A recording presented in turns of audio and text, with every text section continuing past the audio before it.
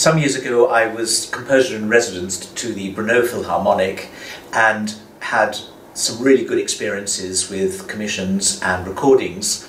And then when the Czech Philharmonic also got to know my work, I was asked to write a virtuoso violin obbligato piece. Not necessarily a concerto, although I could have gone in that direction.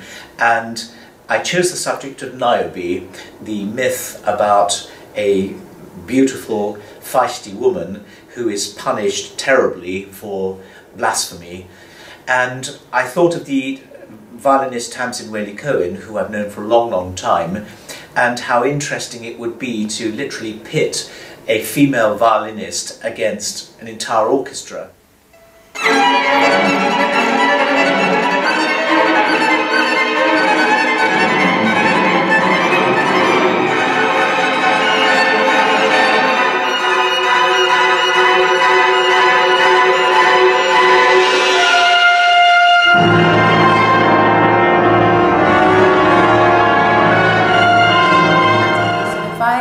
In fact plays the part of Niobe, and the whole concerto tells the story of her terrible downfall and her awful punishment for her boastfulness about her children.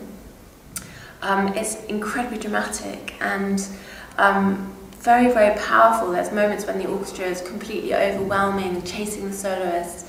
When Richard was writing it, he also explored, things that would be very desperate on the violin, sort of have this real sense of struggle and being trapped.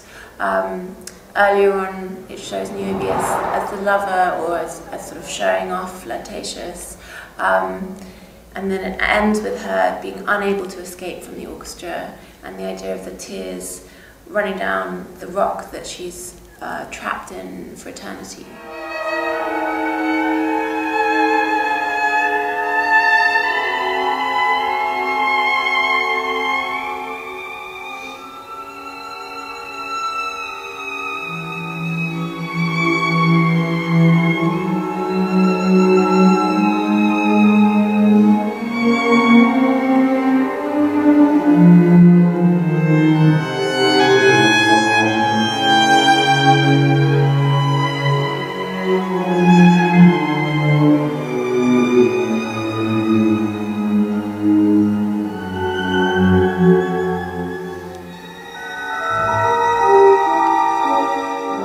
Richard's writing is very direct, it's very emotional, it's also very sensuous, and it also inhabits many different sound worlds. So I was slightly nervous to see how the orchestra would respond, and also how the audience would respond too, but I found everyone to be extremely open, the orchestra has been completely committed, and they've brought their own unique way of playing and their sound to the table. And today we've had a wonderful opportunity to record the piece in a very intense way.